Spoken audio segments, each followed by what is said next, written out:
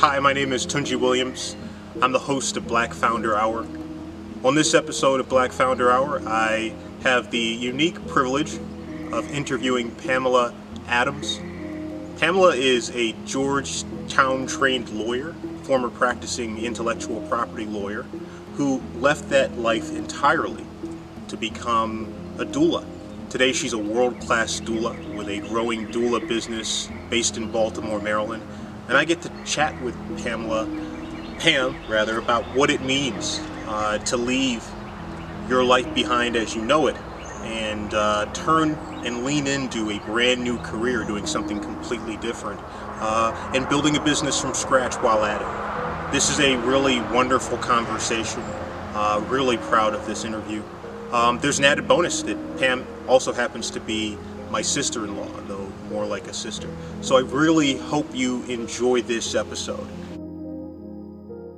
Hey, Pam. Hey, Tunji. All right. Thank you for doing this. I appreciate it. I know you're busy mother of two, including mother and the newborn. Yeah. So thanks for making the time. We normally do these in the morning, but we had to make sure that we could get you in the evening when you have like a little bit of a break. So thanks. Yeah, I appreciate that. So where are you? Where are you right now? Physically? Yeah. I was like, we'll get to that. We'll get to that. Yeah. I'm here in our bedroom in our house in Baltimore. Sometimes I work in the office, but I just have been feeling more comfortable in the bedroom these days. So here I am. I'm not going to do the pan around to the changing table and baskets of laundry. We'll trust you. We'll take your word for it. Okay, so you said you've been feeling more, sometimes you'll work in the office, but lately you've been working in the bedroom or just living more in the bedroom? Yeah, I guess, that's postpartum life, is just living in the bedroom because it's like, I don't have a baby next to me right now, but yeah, pretty much we've been posted up in the bedroom, not the whole time, but I just work in here a lot more now because frequently, this is a rare case since we're recorded that I thought we might not want the background noise, but frequently, usually when I'm on calls, it'll be like I have Adder with me right here, and then I gently want to lay him down directly next to me on the bed, and I keep working, or I'm working in the morning while he's asleep next to me. Yeah. The joys of balancing motherhood and the other parts of your life. I'm just getting an appreciation for it now, 11 months in with Rosie. It's not easy at all. It's not easy, period. But I almost hesitate to say it's not easy because on the other hand, I feel like I have really grown into myself a lot more since becoming a parent. I don't feel like it's this weird paradox of I don't feel like I've lost myself at all. I feel like I'm really much more in line with myself and really coming into a full expression of myself since becoming a parent because of becoming a parent. But also I have to fight for that time for me and fight for those boundaries of where I can be just an individual or a business owner or an artist without also being, or without just being mom. So I guess fight implies opposition or something on the other side of your fort. What are you fighting against for that? You know how it is. It's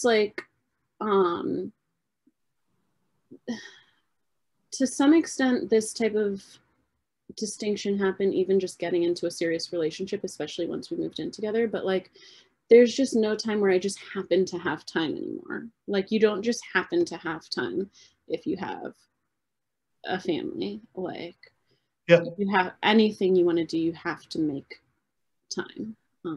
And it can be hard because the more people there are, the more full and beautiful, but full our life becomes, the more things are competing for that time. So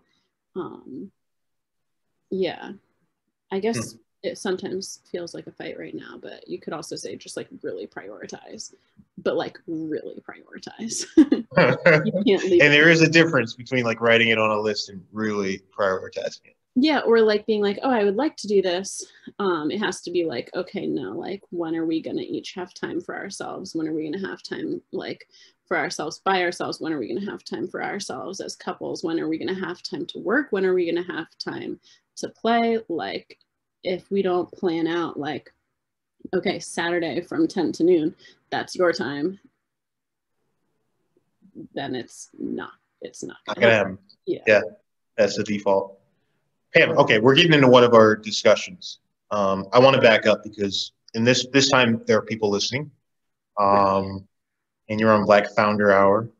So let me back up a little bit and let me be real and explain kind of how this came to be. So, Pam, you are my sister is how I feel, but you're my sister-in-law by my marriage to your younger sister Victoria.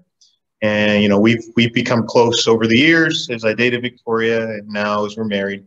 And as I was trying to put together this season 1, I was thinking about founders I know that are doing phenomenal things in the world, and there was no way I could do a season 1. I didn't want to include somebody from the family, but there's no way I could do a season 1 without having you on to talk about your journey as a person, as a founder, and as the CEO of Cosmic. But beyond that preface, just tell us a little bit. We were talking about self. Who is Pam Adams? What is self for you? I know that's a lot, but go there. Okay, so in no particular order. Yeah, I'm a Black woman. I'm a mother, a partner, a birth worker, an artist, a poet, and a witch. And a licensed attorney. I'm less excited about that, but I also feel like it might be helpful sometimes. I won't ask why. I think that's for another show. Why I'm less excited, or why I feel like it might be helpful? Why you feel like it might be helpful? You know what? I was imagining, like it might. So when I say it might be helpful, I mean that like when I think about my birth work, as much as I'm passionate and I feel called to work with families and individuals on that scale, I feel like there also really needs to be systemic work done. And there are things like Christy, our other sister, I don't know if you saw this, but she just put a zine out on Instagram the other day of like everyday small radical abolitionist acts that you can take. So there are those everyday small radical acts that you can take towards dismantling oppressive systems. But also, if you have access to that system, which like a law degree provides, I think that can be helpful, and the two might need to work simultaneously. So that's what I meant.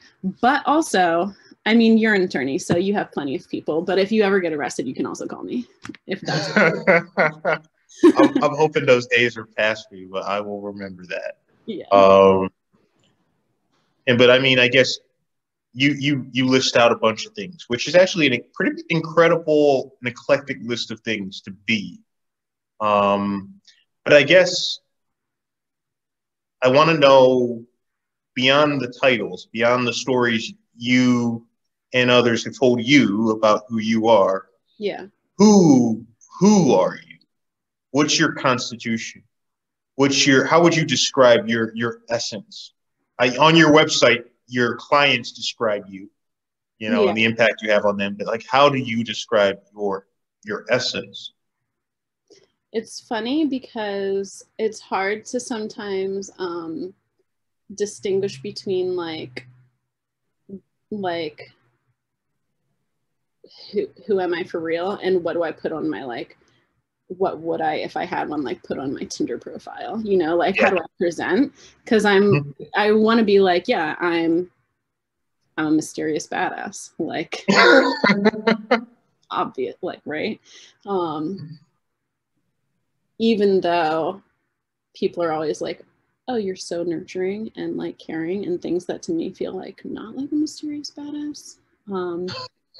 But I'm an introvert. I'm an artist. Like that is core to me. And like those things that I listed, I think a lot of them can be summed up in me being an artist and a creator.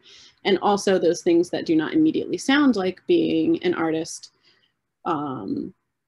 that's the lens through which I do them. So that is core to me.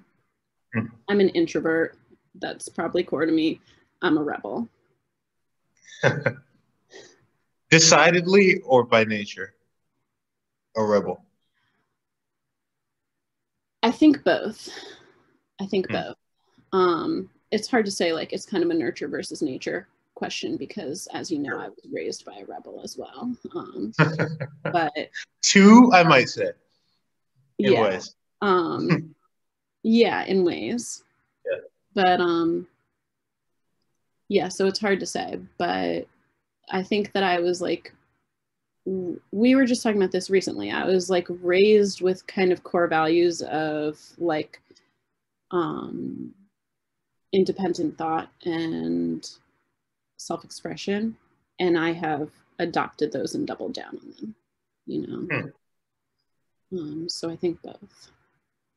I want to get into the whys of that because I think that's crucial to understanding you as a person and as an entrepreneur, I'm sure. Yeah. Though what I do want to do for everybody else's sake, because I feel us already going down our rabbit hole, is just, can you tell, this is Black Founder Hour after all, and it's a show where we, have hopefully interesting conversations with, dynamic and incredible founders that the world doesn't know yet that I'm sure the world will know invariably. So can you kind of just explain to us your business? Like, what is it you do? What value do you provide to the world through your business? So I'm a birth worker. I'm a doula and a childbirth educator. Those are the two key, like, biggest things, but amongst other things. So just for people who don't know, a doula is somebody who provides basically support to people in labor. It's not just in labor. I usually try to build as much rapport as possible with people prenatally, with families prenatally. And it involves informational support, physical support, emotional support, spiritual support during the whole process of from whenever they hire me until they give birth, and then at least a couple weeks after they give birth. At a core, my role in labor is really kind of just to hold space for people to have that experience. And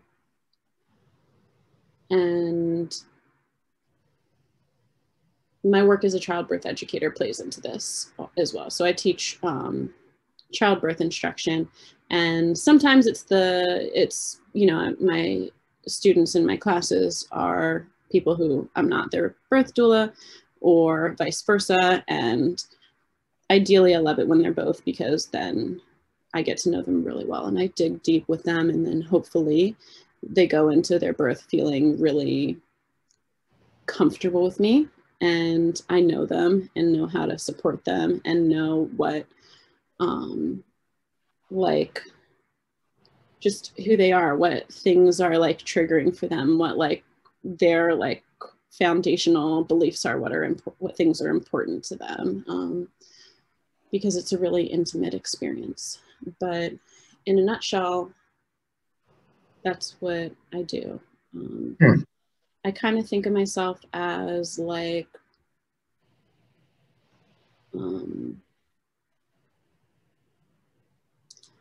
I think I say this a lot, but it's this interesting thing because birth work is just such ancient and sacred work. birth is as old as humans, right? Yeah. It's like deeply natural and ancient. And then also we live in this modern society with, you know, modern medicine, which in many ways is a gift. Like we know how to deal with things that at one point would have been dangerous that don't necessarily have to be dangerous. But also there's this like serious disconnect from nature. And I think a lot of people feel like a tension between being, or at least feeling reliant on that system, but also feeling like this feeling like it's disconnected from nature, and they are giving up some of this like earthy sacredness of this experience by needing to be reliant on it. And then also, especially in the case of Black parents, that they're reliant on the system and it's maybe even unsafe. Yep. So so there's this balance in like preparing people and supporting them and mentoring them through the process, where it's like, okay, so of course you need to have like modern medical information to navigate this system, but also that's not the whole story. So bringing a little bit of the rest of that into it and helping them connect to it. It's not like I'm like here, like without me, like you wouldn't have your sacred experience, but like I'm somebody who has walked this path ahead of them, just a little bit ahead of them. And also who has a fair amount of training and put a lot of thought into this, and has some special skills that can kind of help them reconnect. I don't think of my job. No, I don't think you could have put it more honestly. Let's say it this way. I don't think you could have said it in a way that's closer to the truth as I perceived it, because you were our doula. Yeah. And the way you the birth ever. Look at that. Yeah, and you did a great job. And I think I got to be honest. I got to level with you. You already know this about me. Like, I think, although the way we see the world vibrates in many ways on the same wavelength, I think like the constructs we're used to describing things in, the terms we're used to describing things in are different. So like when we got to the point where we were considering whether we want to, have a doula period and then work with you, like I had fears, because growing up, like, I grew up in a traditional Nigerian household where, basically you just do things conservatively. Yeah. And there's scriptural and Christian basis to the way you live your life. And the doula as a concept is outside of what I know. Sure. And for me, the struggle was that it wasn't oppositional in any way to anything I learned, but it wasn't included. Mm-hmm.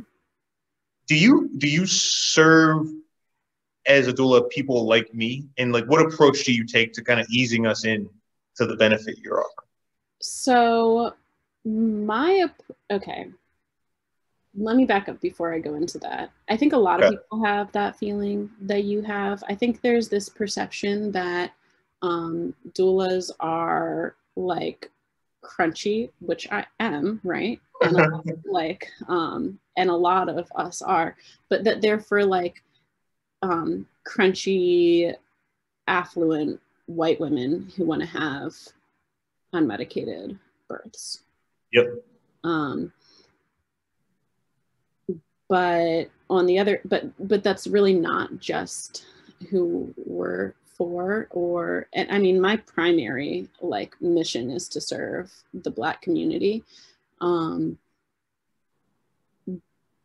And those people might even be the people who, like, the affluent white women might be the people who need a doula the least, even though they still do, because it's not like, there's just an inherent,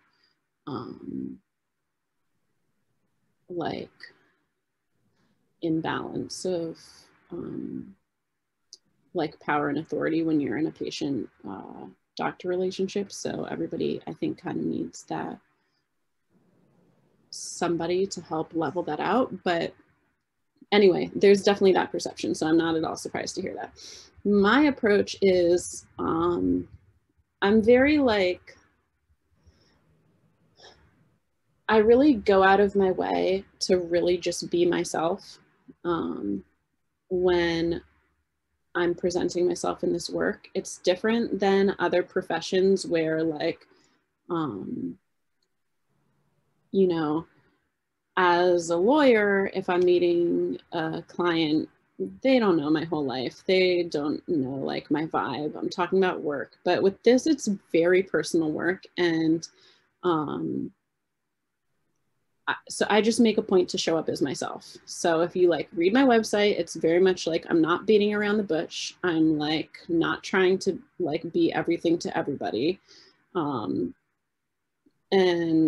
if I talk to you, I'm probably gonna reference like, I'm gonna say like sacred and spiritual. I'm gonna reference energy work, like, so I just really have a trust that if people, I'm putting myself out there as I am, and if people are into that and want to work with me, then I trust that I'm like the person for them. So the answer is kind of like yes and no. Do I work with people like you? Yeah, I do, and I'm really happy to. And a lot of it is also like, when we say like you, it's like, oh, like what do we mean by that? Like, like with like personal style like you, but who are willing to like go deep and be vulnerable, because like that's my type of person, you know. Even if I wouldn't like recognize you at a glance, like that's who I'm trying to work with. So I mean, essentially people who are interested in working with me like are already kind of apparently comfortable with some stuff. And it could be, it sometimes happens that like you're a special case because I know you, right? Like it's sometimes, but it does sometimes happen that maybe like one partner, maybe like the birthing parent is like, ooh, this is my vibe. And then the partner is like, I don't really get like crystals and stuff, but it's her body and she felt comfortable with this. So I'm like along for the ride. That's cool with me. I'm down with that. How do I work with people? Like, I don't really see it as a barrier. Like, I'm very much,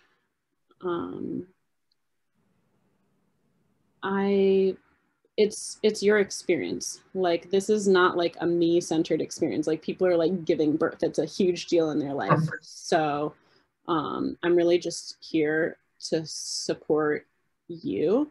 That being said, my methods, you might feel more or less comfortable with, or be more or less familiar with, depending on your experience up until this point. So for some people, if I'm like, okay, let's close with a meditation, they're like, great, we practice together every morning. Or some people are like, I don't do that. I don't really feel comfortable with this. Like, and it's just a matter of like, I just really try to create a safe space and build a rapport with people, and also normalize those feelings, because even if you are like so crunchy and like you also are on a freeform lock journey and we met at the farmer's market, right? Like even if you like appear to be that vibe, that doesn't make it any less uncomfortable to go deep and be vulnerable. Like you're more comfortable in the like small talk setting maybe, but like it's uncomfortable to go deep. So I try to make it feel as safe as possible and to build the rapport where people, and also, I mean, with everybody, I try to explain I know this might seem a little weird, but like, this is the benefits. This is why we do this, so that there's a little bit of buy-in that helps people be willing to go there with me. Some things, like, it also, like, I might have guesses about, like, I don't know, different people have different things that birth brings up, a lot of just core things for people. So things that are difficult for you, it might come up in birth. So if somebody is feeling like, like you said, like, we do things ourselves, hiring a doula, that's already kind of outside my comfort zone. Like, there's nothing wrong with that. That's really useful information for me to have. If somebody expresses that to me, I'm not like, oh, like, how's this going to work? I'm like, ooh, that's great information. So we can, like, practice together. Like, what's a really small, low stakes way that you can start just building or flexing that muscle of asking for and accepting help, you know? Because, like, that's a skill that you need during birth and that you will continue to need as a parent. I should have expected a thorough answer from a former patent attorney. I'm such a chatterbox. They're all going to be thorough answers. You're going to have 3 questions in this. I've also tried to create a segue, I guess, to the next question, which is, I suppose you seem to have a strong sense of self, really strong. And I think for most people for whom that's not an act, that's hard won. And you made a really bold career decision. Yeah. To come out of a very cushy position and career trajectory and kind of like a family legacy, honestly, in the line of work, to do what you're doing. What was that all about? And how did you get there? Dude, so I guess it all probably started when, let me back up. So yeah, I was practicing intellectual property law, 4th generation patent professional. And that's cool. Like, I never was passionate about it, but I liked it and it was challenging. It made good money. It had the potential to make really good money. I liked the people I worked with. Like, it pretty much checked every single box except for I love this, right? And for a while that was enough for me, and I felt like that was enough. I would even say stuff like, listen, I don't need to be passionate about my job. I'm passionate about my life outside my job, and my job facilitates that. So great. I remember that. I remember those conversations. I thought that. Yeah. And for a while, I guess that was true.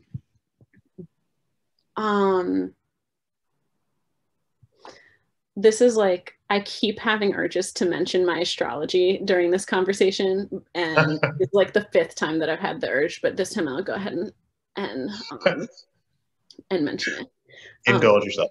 Yeah, I'll indulge myself. So first of all, I'll say I'm Aquarius, so that explains the rebellion, right? And I'm a Taurus rising, and I like stability. Like, as much as I'm a rebellion and I need space and freedom, like, I like stability. And so for a while, like, that type of job really met that need. And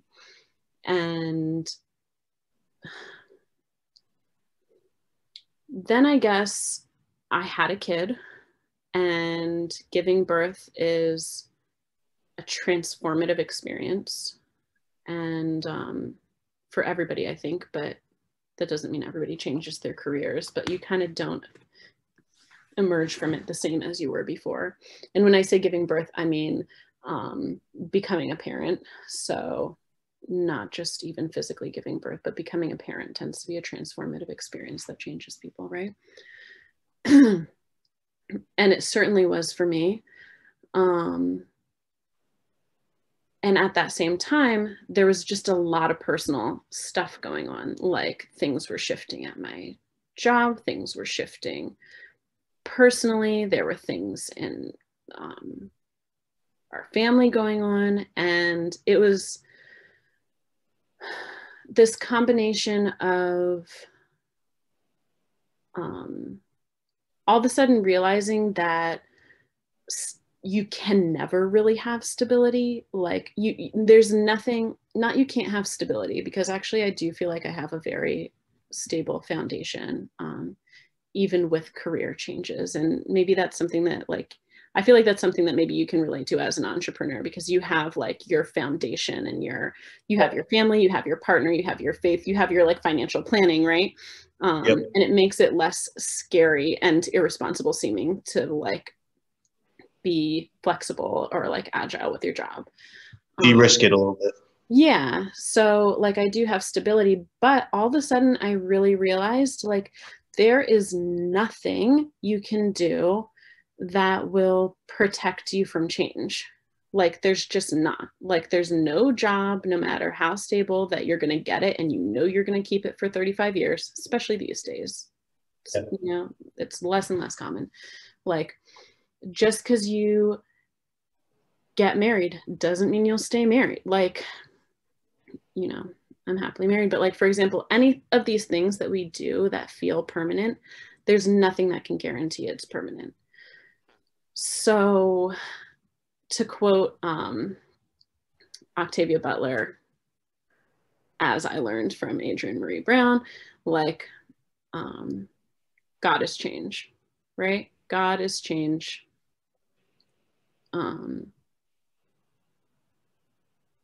I can't remember the rest of the quote.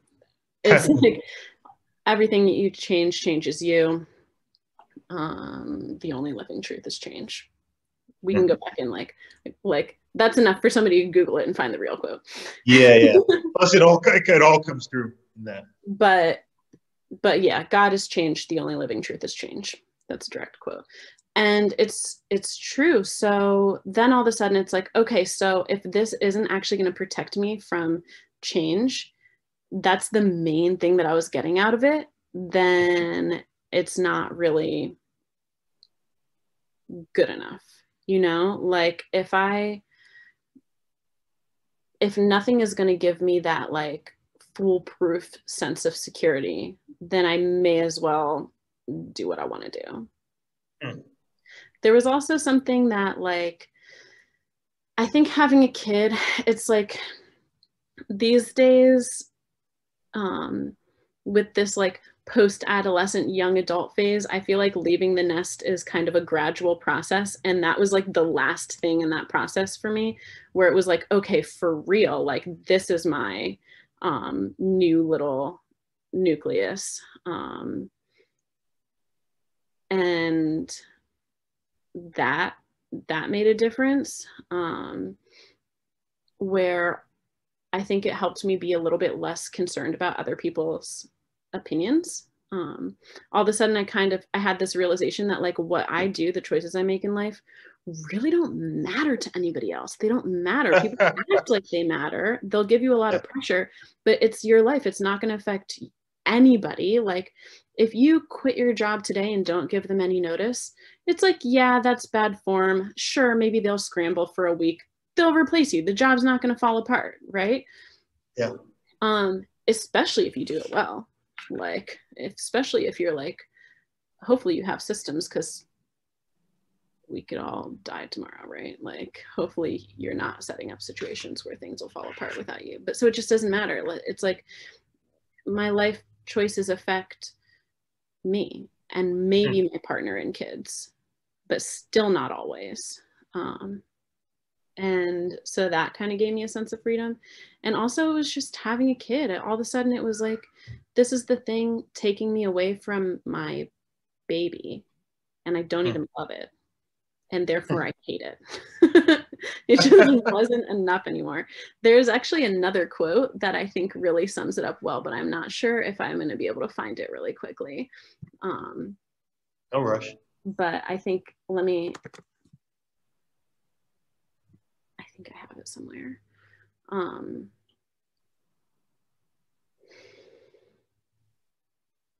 Silence is okay. Thank you. Okay. So yeah, there's a quote that I like wrote it down because it resonated with me so much on this experience, but it's a quote from Audre Lorde, of course, right? Which I discovered in the book Pleasure Activism by Adrienne Marie Brown, of course, like hashtag if you know, you know. But the quote goes, once we begin to feel deeply all the aspects of our lives, we begin to demand from ourselves and from our life pursuits that they feel in accordance with that joy which we know ourselves to be capable of. Right? It says, our erotic knowledge empowers us, becomes a lens through which we scrutinize all aspects of our existence, forcing us to evaluate those aspects honestly in terms of their relative meaning within our lives. And this is a grave responsibility projected from within each of us, not to settle for the convenient, the shoddy, the conventionally expected, nor the merely safe. And I think that pretty much sums it up. Some people just have a way with words. I'd argue you're one of those people. I have a question, and it goes back to, I suppose, your response to my first question, which is, where are you today? Yeah.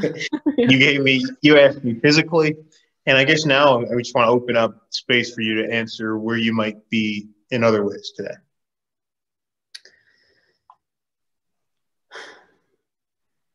So every year I have a word of the year for myself. Instead of like a New Year's resolution, I have like a word that feels like a theme that's been coming up for me, a lesson that I am hoping to go deeper with in the year. And this year is embody. And so where I am right now is kind of trying to really live and express these beliefs in like a physical way and integrate them within my life. This is something that's coming up for me a lot right now. So, you know, I'm a birth worker, I'm an artist, I said all those things. I'm primarily like during the day a stay-at-home parent. So I'm with our little kids all day and I'm working in the evenings and weekends or early mornings sometimes or whenever. And I'm really interested in integrating those different aspects. Like, how can I feel like myself as an artist and like explore pleasure and creativity in all aspects of my life, instead of this feeling like when I was saying earlier of like having to like fight for that time and space. I really have that feeling of, oh, like I need like time to myself in order to create, despite the fact that, as I just described, like having kids and spending time with our kids has really created this like awakening in me that has like led to this business and so much creation. Like I've made so much art over the past 3 years. I started writing music. I started writing poetry. Like, I didn't even do that before I had them. Like I played a little bit of music, but I like my creativity has like, it's been so expansive. And so like, how can I really like integrate that and like be aware of that in the moment? Like be my individual self that's not just limited to being a mom, and be like in that place of wonder and awe and pleasure and creativity, like in the midst of beautiful and yet like exhausting and chaotic and like often mundane life with family, which a lot of it is like, I mean, it's so full of like love and creativity, but a lot of it is also like washing diapers and putting on the TV for the kids because I just need a break, like, and messy kitchen that's not like the vibes, you know, that I picture. So that's where I'm at right now, is exploring like how those things, how the separation between those things is an illusion, and trying to like integrate them. And I got a couple of directions I'd love to go with that. I'm going to start here. And for me, in my personal journey, in that integration step, that phase comes before true authentic expression, whether that's in art or just in like interpersonal relationships. Until I'm able to kind of decompartmentalize the elements of me and make them each a part of one another, I found it very difficult to express myself truthfully in any part, because I was always kind of keeping the other parts outside the room. Like they were trying to get in through the door, and I'm like, no, this is my lawyer self. Don't bring that, fluid creative thinker in here. You're gonna expose us all, kind of thing. You're gonna expose us all. Yeah, I like that. Yeah, that is interesting.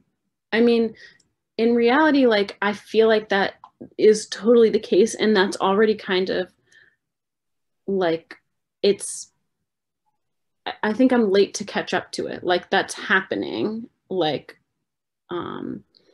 and that influence from the different things that I do is bleeding into the other areas and inspiring them and like fertilizing them. But I'm like catching up with my mindset.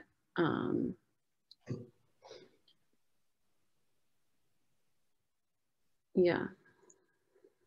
I'm just thinking about what you said, but yeah. And I didn't mean to take you off course. It's just what you said resonated and awoke something in me. I felt like I just had to say that because it was coming together for me, even like just letting those. You didn't take me off course at all. I agree with you. I think that there's, so my husband, Michael, makes these playlists that he'll make playlists that are like 40 hours long. Shout out to Michael and his long playlist, by the way. Hey, Michael. Yeah, shout out. Well, he's the best. So, but he makes these really long playlists, right? And it's like, I also really enjoy making playlists, and we have extremely different approaches. I'm like, this is not fun. Why would you want to listen to this? Because he'll make a playlist and it's like full albums on the playlist, right? Or the playlist might be like, it depends on the playlist. I don't need to go into all the details about it, but they'll be extremely long and they'll tell some narrative. So it'll be some kind of story or educational pursuit or something that he's telling through this playlist and the songs and the lyrics and everything. And then he starts listening to it. And then he keeps listening to it regardless of his mood or the weather or the vibe, right? Like, and so he'll be like in this period of like death metal that spans like 2 weeks of his commutes, like when he used to commute before the pandemic, that he clearly doesn't feel like you're not going to be in the mood to listen to that same thing all that time, and he just listens to it anyway. And I'm like, why do you do this? That doesn't sound fun. Just listen to something else. But he has this like faith that if he makes it through, there's some lesson to be revealed in it. And I actually, that's why he does it. Yeah. Like, he's like, no, I need to like, it's like a don't quit before the miracle happens type thing. Like, I don't know why he makes them. He'll just get inspired to make one, but then it's like he's committed to it because there's some kind of like lesson, like some type of inspiration and lesson that he thinks will come through. And I should give him credit for this in actual life, because I don't think I've told him this before. Usually I just like tease him about it, but I actually think about that practice kind of frequently.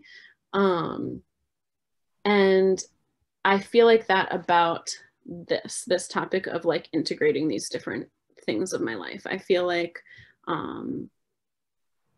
there's something big there that if I can do that, something will reveal itself.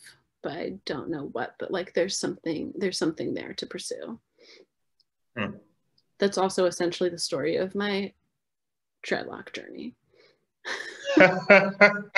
I do, you know, I want to double click on that for the people listening in, but I'm gonna forgo that. That's to, it. to That's go. the story. One day I stopped brushing my hair, and a lot of days I'm like, why am I doing this? This doesn't even look very good. But I think it's getting to something. I see. I did not see that coming. There's a spiritual lesson there somewhere. I'm just waiting till I get it. Oh. I'm gonna let that simmer, actually, because that's probably more powerful than I'm realizing. Probably when we go back and watch that.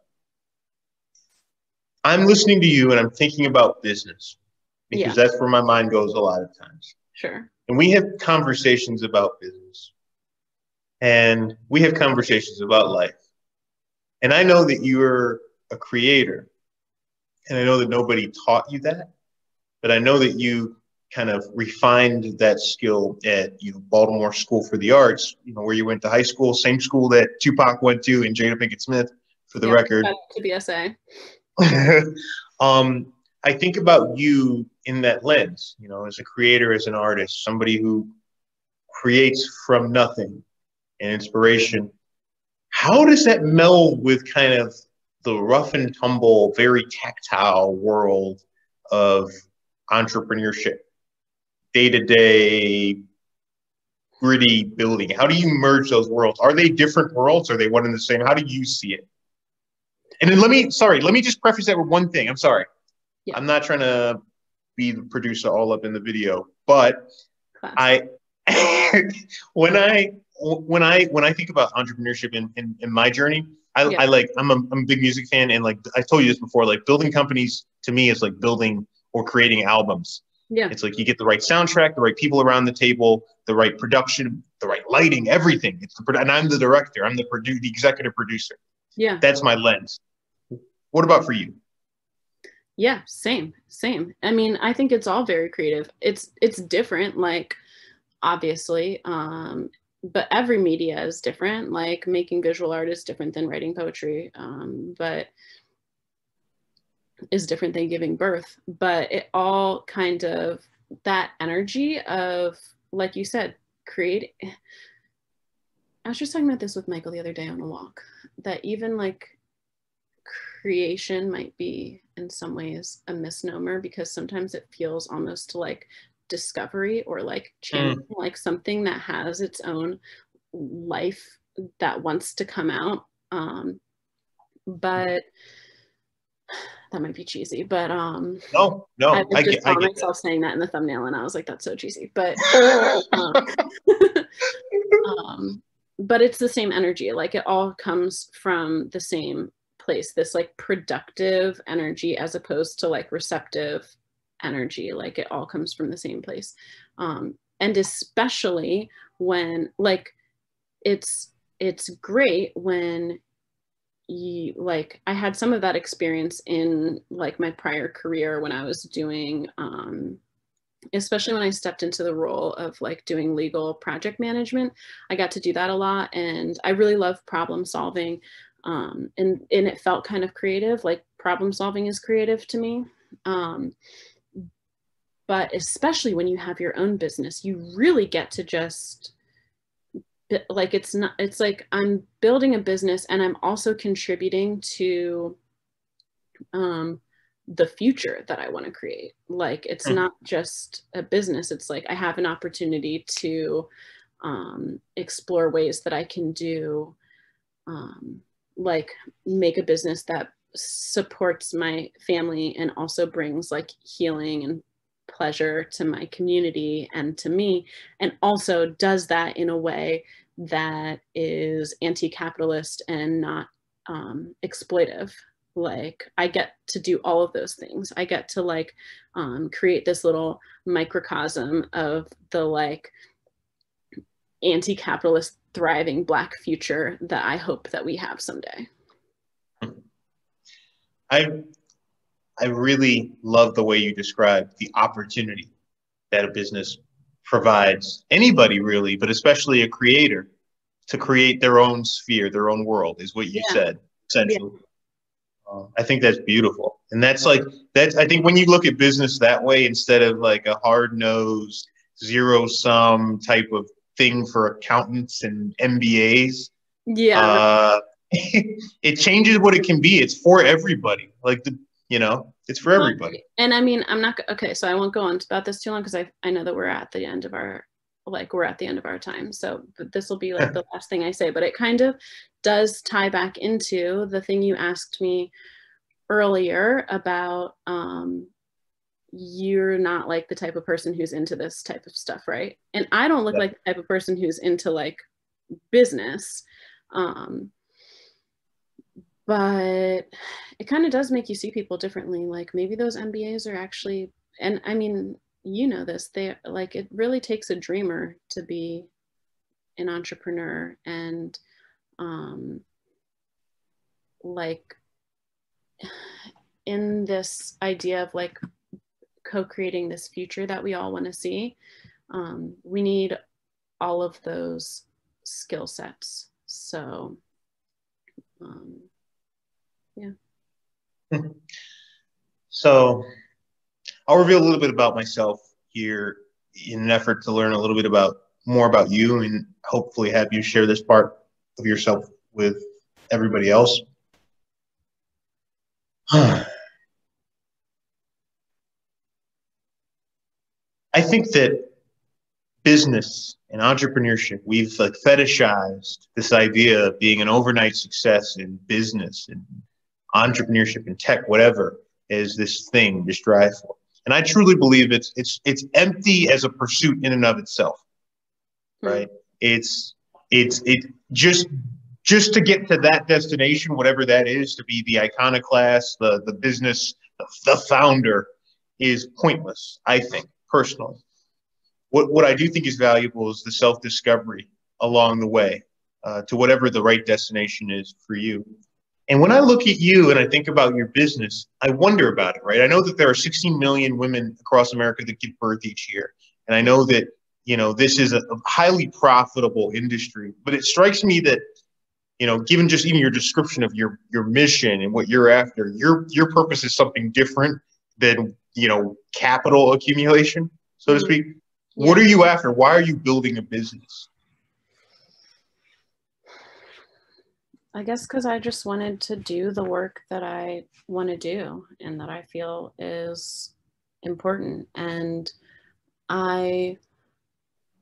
first of all, I don't think you'll find many doulas and birth workers who are in it to get rich. And it's probably not the career to choose if you are looking, like, there are much more direct paths to making money, right? Like, especially if you don't care even about loving what you do, because it's like you're up in the night, you're on call all the time, like it's just not. But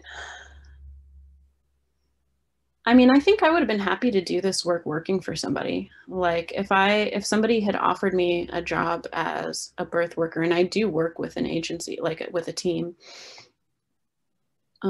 especially if they, like, I would have been happy to do that. I would have been happy to be doing that work, but doing it with my own business just has this added opportunity of doing it in the way that I want. So it's like right off the bat, I'm like, and it's so refreshing coming from like a law firm structure, which is just unapologetically exploitive. And like, I mean, I don't know. Sometimes I'm like, why do pyramid schemes get such a bad rap? Like capitalism is a pyramid scheme. Like like law firms are pyramid. Like there's so many pyramid schemes. I don't understand why there's this like one specific time, like kind that is like now all of a sudden we frown upon it. But I have scapegoatism.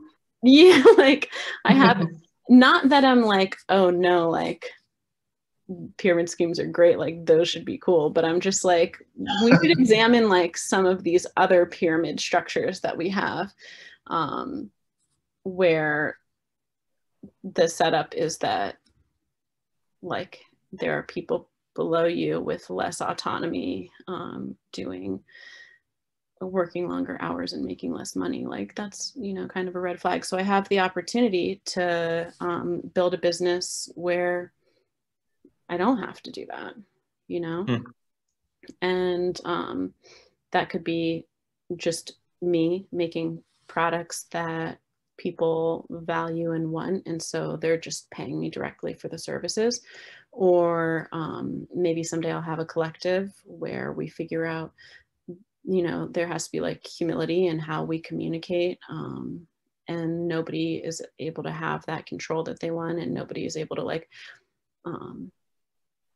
like profit off of somebody else's labor. But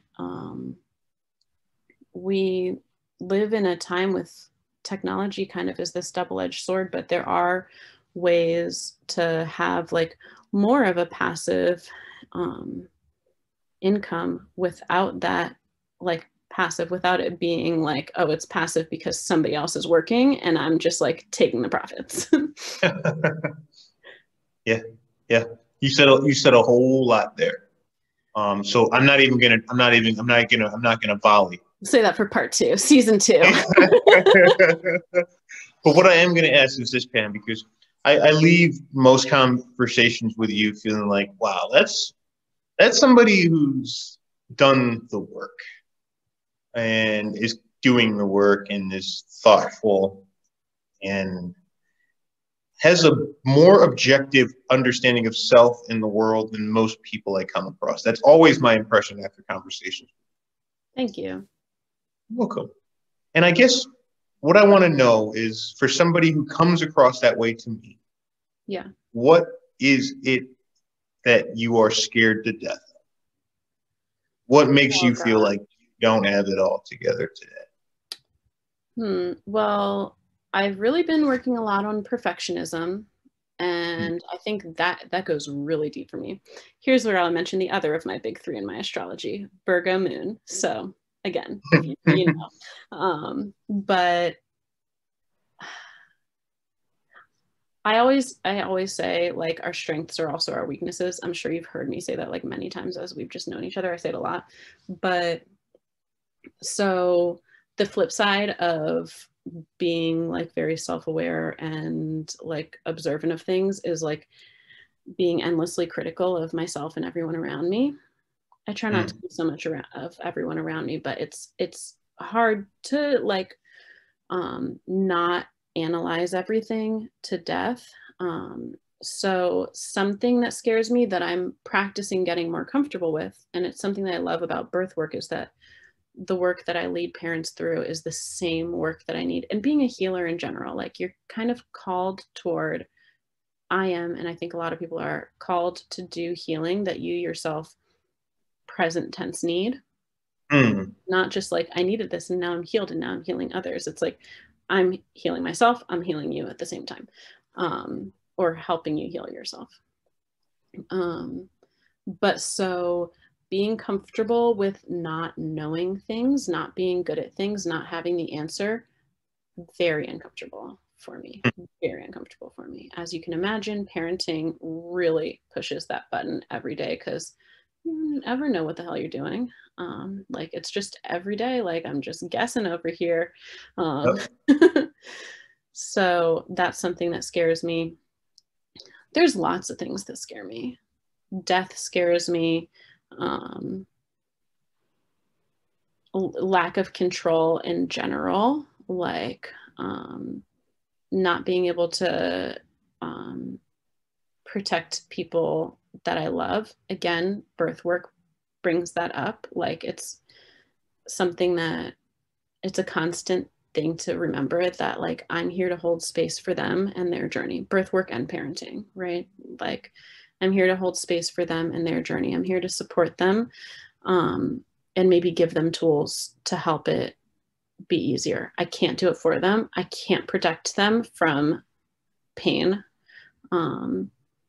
And I can't control the outcome. So those are things that scare me. And this is a business that is just like, unlike my other job, which was very much like, oh, these are things that are comfortable for you and that you're good at. Cool, do more of that. This is like, oh, these are things that are not comfortable for you, that you're not that great at. that's the whole job. Enjoy. Yeah. But Yeah. it's great. It pushes so much growth.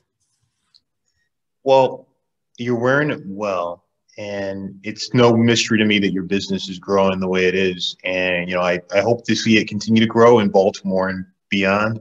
I know, unlike me, you're not obsessed with scaling businesses and, you know, it's more like you described.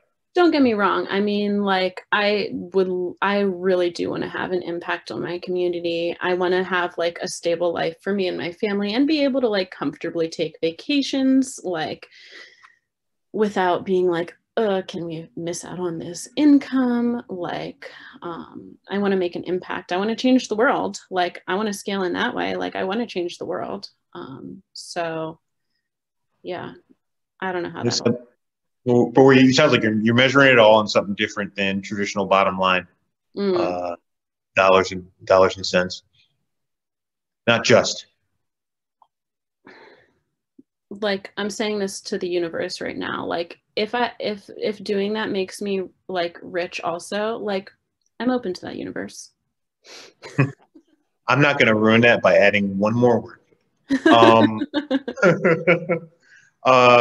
Pam, I know I would recommend you, you know, this is nepotism aside, I would recommend you as somebody to partner with as you prepare for having a child, whether it's your first time or your second time around. I was awakened to things that I just didn't think about. And I had, you know, unnecessary walls kind of melted away from me, thinking about life and bringing somebody into this world by doing the work with you. And we really, really appreciate it. And we're so grateful for you. How do people who are interested in what you do and the business you're building and just kind of you as a founder and business builder and world changer, how do they get in touch with you and learn more about you and your projects? So, first of all, yeah, thanks. That means a lot to me. You can find me at cosmicrootbirth.com. That's my website. I'm also on Instagram at Cosmic Root Birth and on Facebook, Cosmic Root Birth. But people can find me in any of those places. The website's probably a good first stop. And if people want to like keep in touch, Instagram is where I'm the most active. And I love talking to people. This is something that, like, I mean, we just talked about this for a long time. I can talk and talk and talk about it. So I'm always happy to connect with people. We'll have of course, if you're pregnant or trying to conceive or whatever, like, definitely I would. It's really an honor to participate in such a big, important experience in somebody's life. And we'll have your details in the show notes. And Pam, I just really, really appreciate this conversation and this time. Thanks for doing this, and thanks for representing, I think, a different kind of founder than we've had to date. And the message really resonated with me, and I think it will with other people as well. Thank you, Tunji. I really appreciate it. Thanks for having me. All right. I'll see you soon. I know that. Yeah. Probably like. All right. Later, Pam. Bye.